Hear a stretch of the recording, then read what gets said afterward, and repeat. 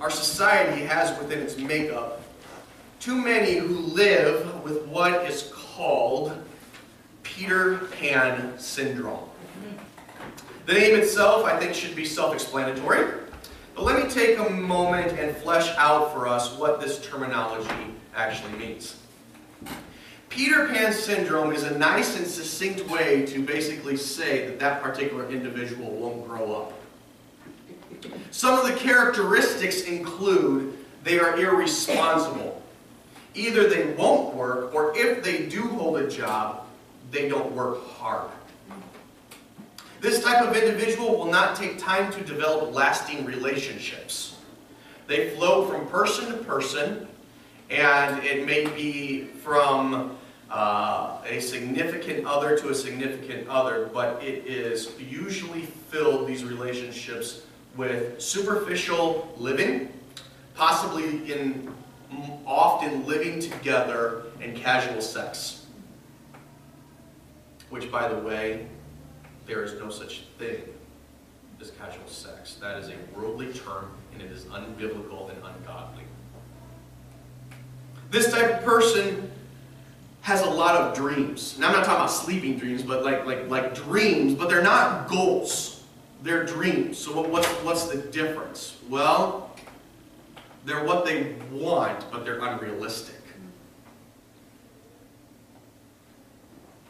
This type of person can be 35, 40, 50, 60-year-old and still think they're going to get into the NFL and the NBA. Unrealistic dreams. This person is going to be a self-supporting actor. They're going to be a top-selling author. They're going to be the next and greatest Picasso. And the idea, in and of itself, is not a bad dream to have, but they have no goals, and they only chase this, and when it fails, they don't take responsibility. This person always blames everyone else for their failures. They never own up. Jerry Springfield made a whole career out of people like this. They blame their parents, they blame their teachers, they blame their youth pastor, they blame their spouses, they blame their manager, they blame their employer. They get fired and it's never their fault. It's always, always, always the employer's fault. They cannot hold a job. They go from one place to another. Well, why did you quit job again? Well, my boss was a jerk. Welcome to bosses. It's kind of like in the resume. Are you a jerk? Yes, be a boss. They kind of have to be. Look who they deal with. Consumers. You and me. Who are always angry because it's always their fault. Because in our culture, the customer is always right. Peter Pan said to Wendy in the play, "Run away with me. Think of all the joy you'll find when you leave the world behind and you bid your cares goodbye." It's a wonderful, yet unrealistic way of looking at life. It's also the way that children live. But it's not the way that Scripture teaches us to deal with life, is it? Today we come to our sixth core value. At Warsaw Baptist Church, we promote growth in the life of our members. Our text today will be the first Psalm, Psalm 1. So please join me in your Bibles there. We promote growth. What does that mean? That means that growth in your life, if you're going to be at Warsaw Baptist Church, is expected. It's not only expected, you're going to get pushed that way. By the way, growing up hurts sometimes. You remember the growing pains? For me, it was ringing in my ear constantly. It was shooting pains all down both legs at any given moment that could actually drop me to the ground. Those are my growing pains. As the body develops, each person's a little different. But everyone has growing pains. They may be physical, they may be emotional, Most of ours were mental, amen? 2 words, junior high. But in our spiritual lives, there's growing pains as well. At Warsaw Baptist Church, it is the desire and goal of those that call this church home that we, individually and corporately, are growing. This idea is core to who we are. It's within our values, it's within our teaching, and it is even spelled out in our mission statement. Warsaw Baptist Church exists to be growing and going in the love of Jesus Christ.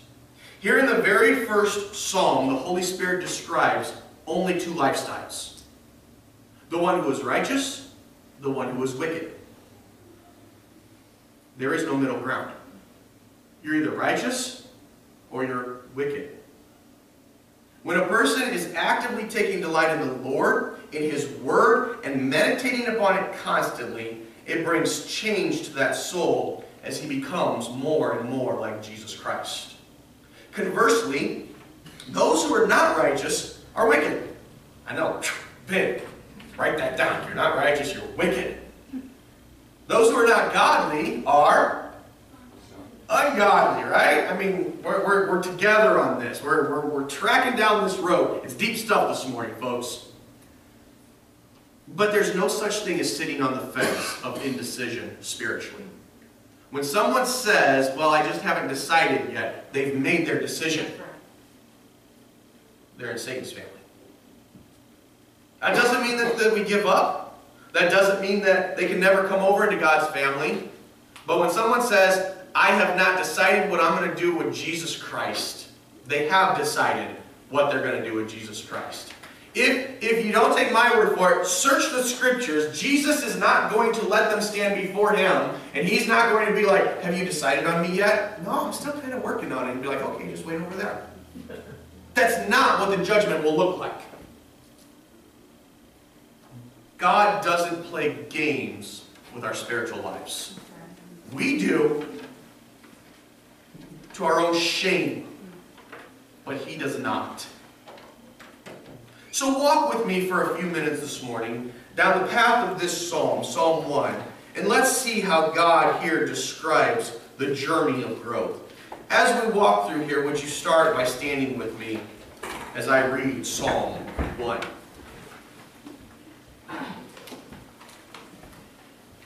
How blessed is the man who does not walk in the counsel of the wicked, nor stand in the path of sinners, nor sit in the seat of scoffers. But his delight is in the law of the Lord, and in His law he meditates day and night. He will be like a tree firmly planted by streams of water, which yields its fruit in its season. Its leaf does not wither, and whatever he does, he prospers. The wicked are not so. They are like chaff which the wind drives away. Therefore, the wicked will not stand in the judgment, nor sinners in the assembly of the righteous. For the Lord knows the way of the righteous, but the way of the wicked will perish. Our God and our family. Father, we are your family. We thank you for this family, the ones that you call your own. And Father, as your family comes to worship and hear from you, speak, O Lord. Help us hear from you of what you want us to do on this journey in our growth as we take the next steps until the day that we see you. And now, Father, may the words of my mouth and the meditation of my heart be pleasing and acceptable in your sight, my God, my strength, my Redeemer. It's in the precious and powerful name of Jesus that we pray. Amen.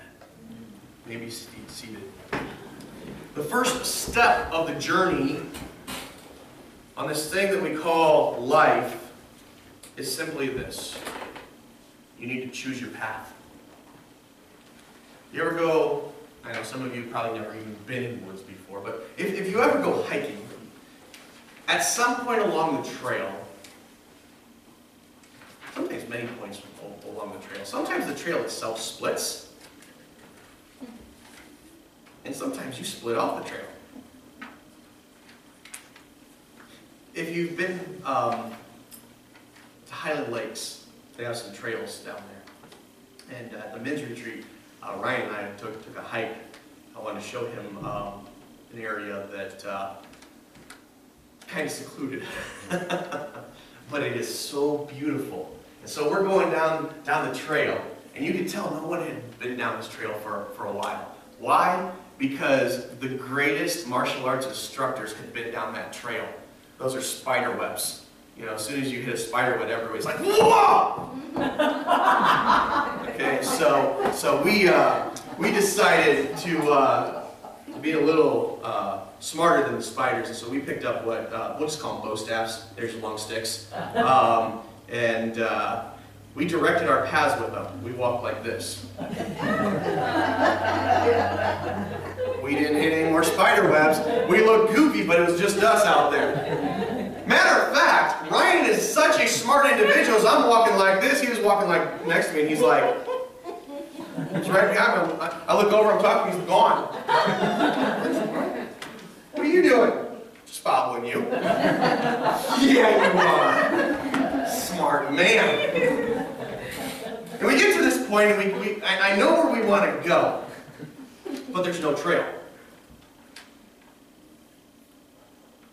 So we had to make a choice. Do we go all the way around trying to find a way back there, or do we cut through?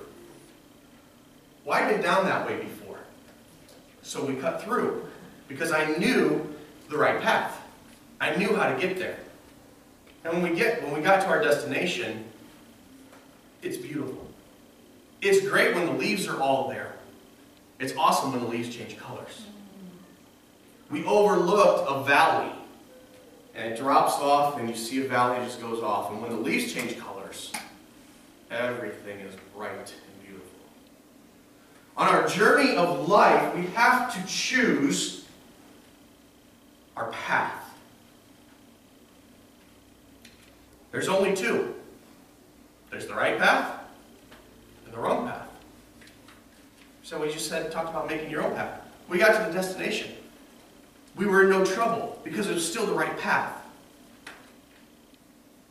The right path can have many different directions to it. But it still ends up in the right place. Let's start by looking at the second half of the psalm and talking first about the wrong path. Look at verse 4. The wicked are not so. They're not at all. If you make notes in your Bible, put this is a total contradiction to the righteous person. It is the total, absolute opposite. It goes through the first 3 verses and explains what the righteous person does and what the righteous path looks like. And then verse 4 starts off, the wicked are not so. Now, he could have stopped right there, but the Holy Spirit told him to go on. I mean, if this is what the righteous person looks like, the wicked does not look like that at all. But because we have this little thing called an imagination, well, most of us have a little thing called imagination, we could have figured out and gone all sorts of direction on what the wicked looked like instead. But God clarified it for us. The wicked are not like the righteous at all. In fact, it says they are like chaff which the wind drives away. What is chaff? Well, the way it's being used here is when grain is harvested, and especially harvested by hand. It is rolled so that the outer shell and the straw portion are discarded. I walked outside earlier this week, and remember earlier this week it was very, very windy outside. And sometimes when the wind comes across the fields here and brings the wonderful smells of the farm across the street, it just becomes like a wind tunnel through the front part of the church building. And I don't know why this came to my mind, but I walked out there just to stretch for a moment, the wind's blowing, and the first thing that popped into my mind was, Dad always said, don't spit in the wind. First thing, I mean, how many of your parents told you that, or you heard that, or you know, I mean, it makes sense, right? I don't know why it came to me, but I thought to myself, because I was studying this, and I was thinking about wind. And a lot of us aren't farmers, but are we together on the picture of that if you spit in the wind? That's just gross.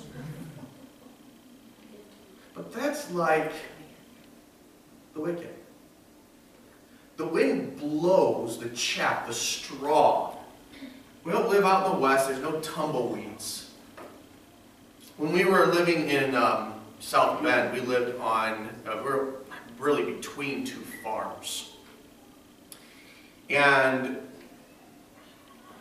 about 30 feet out our back door started a field. And when they turned that field, and it was all the dirt in the fall, and then we got one of those windstorms that picked up everything, we would be outside, and one of us, and by us I mean myself or the kids, would see a dark cloud start coming across that field, and we shouted, "Run!" And we ran to the house and we slammed the door behind us. And that wind was so hard, it took dirt pieces and pelted the back of our house. We were inside the first time this happened. Scared the bejeebies out of us. All we know is this sound is happening on the back door. We thought somebody was shooting at us. Like, who is out here? Hunting season hasn't even opened yet. And when it is, it's bow, and they can't shoot them that fast. You ever take straw and throw it in the air, or grass and throw it in the air, and it just kind of gets driven away? That's what it's talking about. The wicked are tossed to and fro because there's no solidarity to their life. There's no foundation. Remember? Do you remember before you knew Jesus? Do you remember moving here and there, and the questions, and no foundation? The wicked are like chaff blown away. Verse 5, therefore, follow the line of thought, if the wicked are blown all over the place, they will not stand in the judgment. They can't. There's no foundation. Nor will sinners stand in the assembly of the righteous. They cannot be counted with the righteous. God is very, very clear on this. We saw a couple weeks ago, Jesus says to these people, "Depart from me, you worker of iniquity. I never knew you." So therefore, he will tell the angels to take them and throw them in the lake of fire reserved for the devil and the demons. They can't stand. They won't be with the righteous. They're on the wrong path. And God knows it. Look at verse 6. For the Lord knows the way of the righteous, but the way of the wicked will perish. You ever meet that person that just, they say all the right things, they do all the right things, everything by outside appearance, they look right. And then tragedy strikes and their character is revealed. You ever meet these people? God says in the New Testament, "Do not be deceived. God is not mocked. Whatever a man sows, this will he also reap. For the one who sows to his own flesh will from the flesh reap corruption." God is very clear. The wicked will perish. They will be thrown away. They will be thrown into the lake of fire. You say, well, that's Old Testament, and God is a God of love, and the New Testament, He's patient and loving. Jesus Christ Himself said these words to probably the smartest man in the entire country of Israel. He said, "He who believes in Him, in the Son, is not judged, Ooh, Jesus using the term judged. He who does not believe has already been judged, because he has not believed in the name of the only begotten Son of God. He who believes in the Son has eternal life. He who does not obey the Son will not see life. Instead, the wrath of God abides on him. God takes this wrong path very seriously. He doesn't want people on it, but it makes it clear we get to choose the path. There is freedom in our choice, and we will, every single time, we will choose what our heart most desires in that moment. Whatever it is that you desire most, that will be your choice. So there is the wrong path. This is the awesome thing about God. He doesn't stop there. He doesn't even start there. There's another option. We don't have to stay on the wrong path. We don't have to choose the wrong path. We can choose, instead of the wrong path, we can choose the righteous path.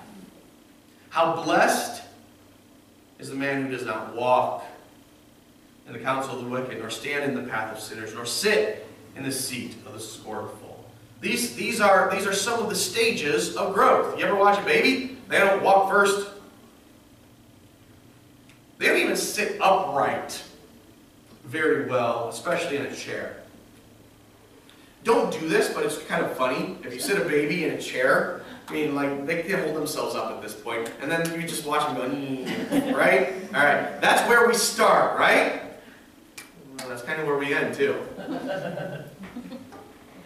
Some of us can't get in a chair without going anymore. I'm glad my chair in my office has arms, otherwise I think I'd fall off of it some days. But these are the stages of growth. What are the physical stages of growth? Well, the first one, I know this is deep, is birth and infancy. What is the cry of the infant? The cry of the infant is simply this: help me. Infants, remember when your kids were infants? Their needs were very great. And when I say kids, it could be your fur kids. Their needs are great. Their hunger is constant. By the way, they get back to that one in the teenage years. Their hunger is constant. Their discernment is non-existent. They don't know the difference between a formal occasion or an informal occasion. They don't know if you're at home or if you're at a funeral. When they're hungry, they will tell you. There is no discernment between them. But the infant's potential is nothing short of remarkable. From infancy, we grow into childhood and discovery. In the time frame of childhood and discovery, the catchphrase is "tell me." They're like sponges. Some of you are living that right now.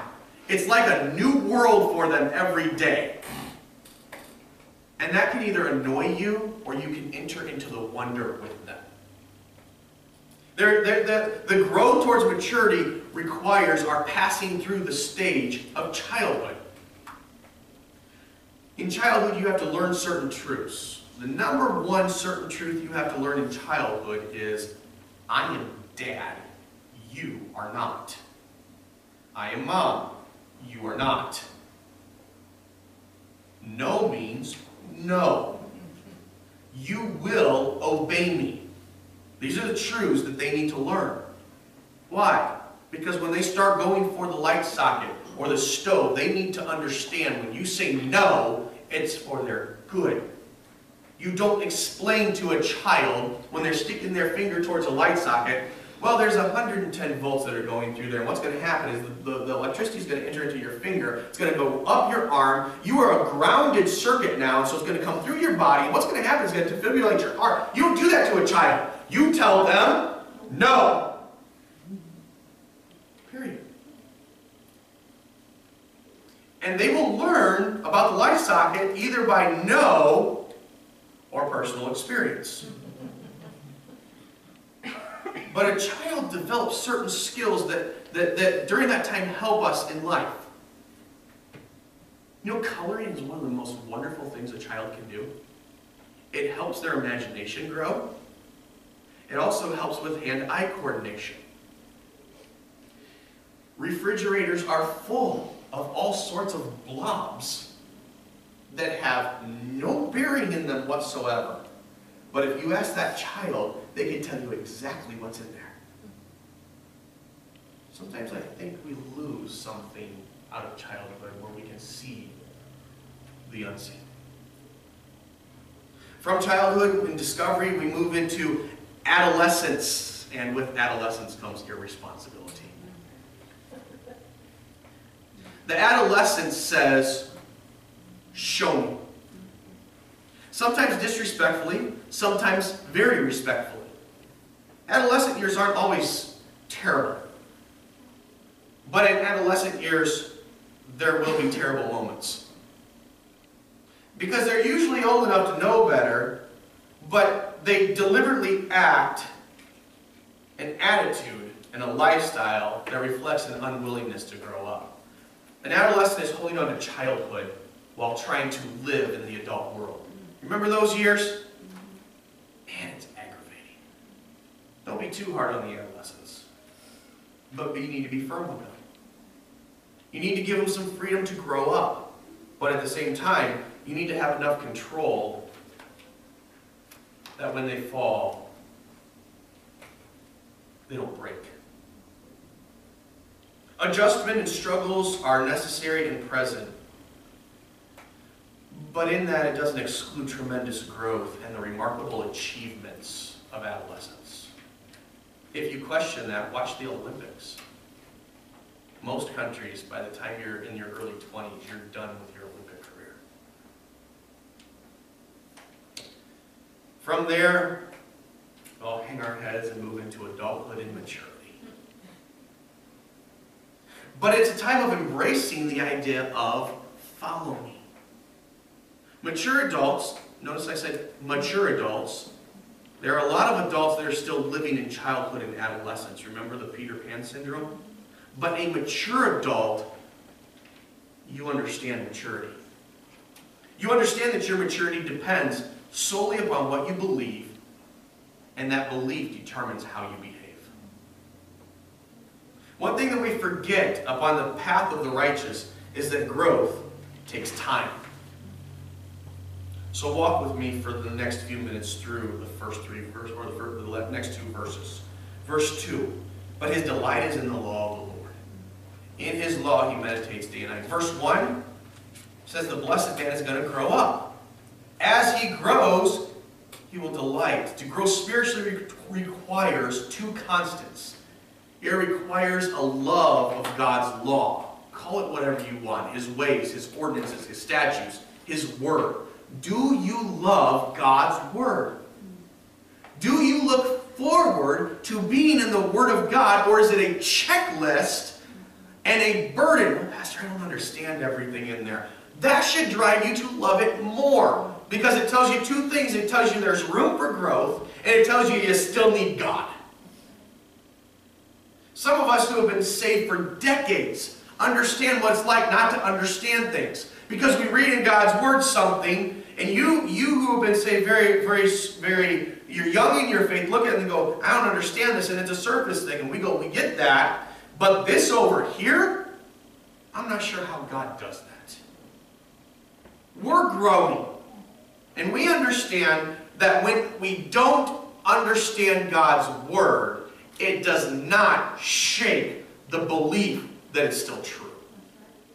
Do you love the word of God? And then it says, in his law he meditates day and night. Now a lot of Baptists have a problem with the word meditate.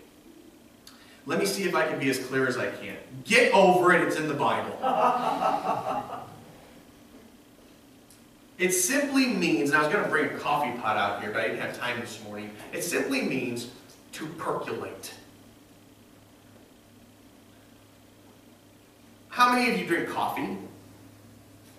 No, you don't. That would be absolutely disgusting. What you drink is water that has percolated through coffee grounds.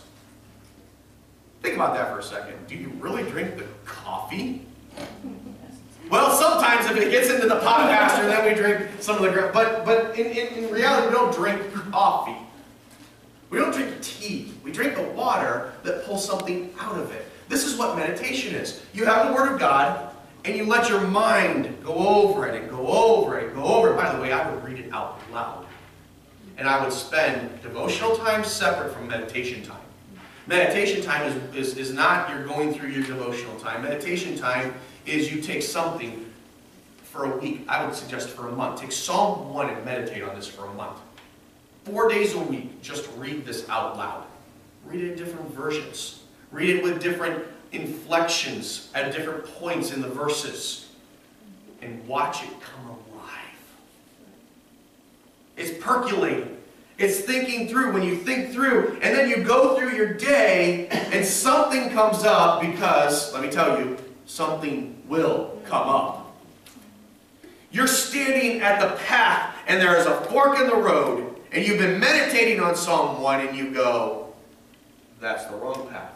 I see that. That's the righteous path.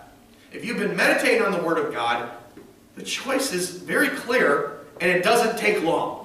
You know why we have a problem choosing? Because we don't let the Word of God fill us. Amen. It says meditate on it. Let it percolate through you. When? Always. Day and night. When was the last time you woke up in the middle of the night and the reason you woke up is because God's Word was saying something to you in the middle of the night? I remember waking up one night and God's Word was just going through me, but I knew I needed sleep. So what I do, I went out knowing I'd be awake for a while. I opened up my Bible and I turned to the best book I knew that could put me to sleep. And so I started reading through Isaiah. And then I got amped up. And I was awake. I was like, oh, holy, holy, holy. This is awesome. This is great. Let's turn to Lamentations. Need a downer to go to sleep. I wouldn't recommend reading God's Word to go to sleep. That was wrong of me at that time. However, you can pull out your life insurance policies and start reading through those. Those will put you to sleep very clearly because you're not supposed to let that percolate through you. You're supposed to meditate on God's Word day and night. Look at verse 3. You will be like a tree planted firmly by streams of water, which yields its fruit in its season. Its leaf does not wither, and whatever he does, he prospers. Some of you have already, you're zoning out on me already because you're focusing on prosper. Stop it. Come back to what we're saying here. Let's start at the top of the verse. The result is maturity. A mature tree is firmly planted. We had a tree up in South Bend that had been cut down. And it was cut down because it was rotten. And it was a fairly young tree. But just because a tree is rotting does not necessarily mean that you could just take the stump out, right? But 3 years later, I was messing around with it, and I was like, man, I just wish this tree stump would move so I could mow. And the whole thing went. It was not firmly planted. If you want to see something really cool, and I was going to bring a picture, but I didn't have time this week, head up to Petona Bay and go out on the dock.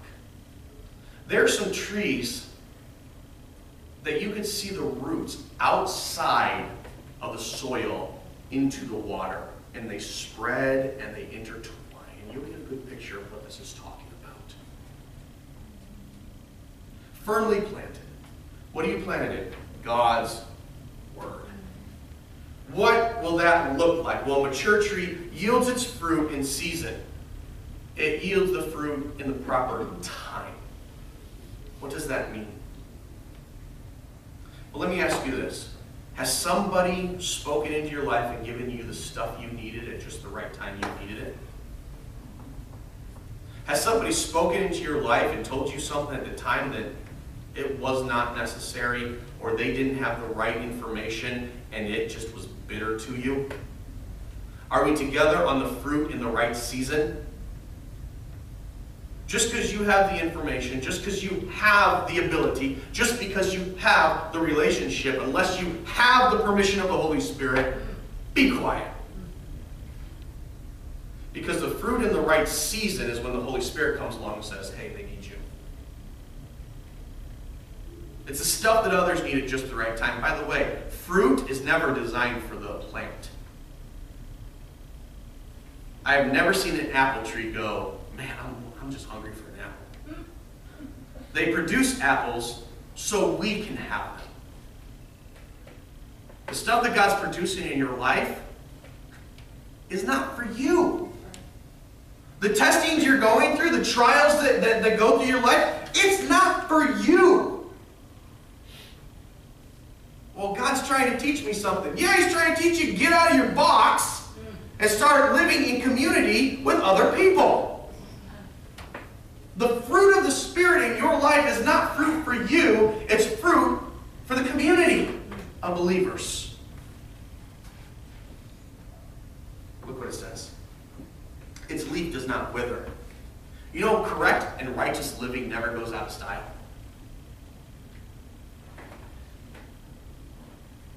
It never goes out of style. A godly person is never, ever out of style to God's people. Someone that you can look at, it's someone you can admire, it's someone you can imitate. Well, but we're only supposed to follow Jesus Christ. Paul said, imitate me the way that I'm imitating Jesus Christ. If you're a mature believer, you better have people following you. Or you're not mature. And then it says, whatever he does, he prospers. What does that mean? Well, that means you're going to get everything you've ever wanted and everything that you ever desired. No, that's not what it means. It means simply this, that your faith walk will be successful. It means that this type of person, when they come and stand before Jesus Christ, here's what they're going to hear. Well done, my good and faithful servant. Come, enter into the joy of your master. You may be thinking to yourself, how's this all accomplished? Well, it's accomplished through spiritual disciplines in our lives. I've put in the back at the table ideas to help along the journey that you could take on your way out today. Growth is part of the journey. And our life group teachers, our staff, and I pray for your growth. But in order for you to grow spiritually, you must first have been born spiritually. Jesus told Nicodemus in John chapter 3 that one must be born again. This is what we call the moment of salvation, where you recognize your sin for what it is. What is it? It's an offense to God. And you come to Him in repentance, trust, and belief. Repentance, turning away from your sin. Trust that Jesus is God. Belief that He died on the cross to pay the price for your sins. Then 3 days later, as we celebrated this morning, He rose from the dead. I urge you that if you've never made the choice of salvation, would you please do that today? We're going to spend a moment in prayer. As you bow your heads and you pray, I encourage you to evaluate where you are in your journey. And I urge you to make a commitment to take the next step of your growth today. Our God and our Father, growth is necessary. Sometimes it's really not fun. And Lord, as we desire to grow, would you give us the chance, the opportunity, the courage, and the fortitude to step out in faith, to take the next step in our spiritual growth. And as that happens, help us to fully rely on you as our Lord, our Savior, our friend, our Master, our Redeemer, our provider and protector. Because this is what you have desired for us. This is what you commanded us. And so this is what you will enable us to accomplish as you preserve us. In your truth. It's in Jesus' name we pray.